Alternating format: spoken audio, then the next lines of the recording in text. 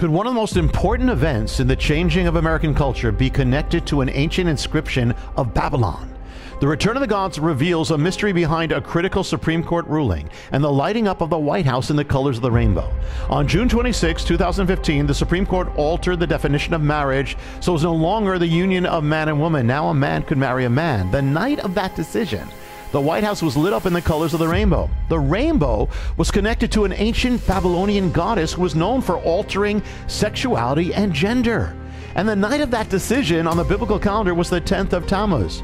The Supreme Court had no idea, but it was all part of an ancient mystery.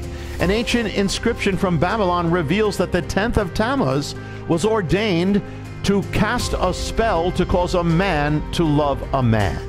You can get your own copy of The Return of the Gods everywhere. This is Jonathan Cahn. See you next time with a mystery of Elohim.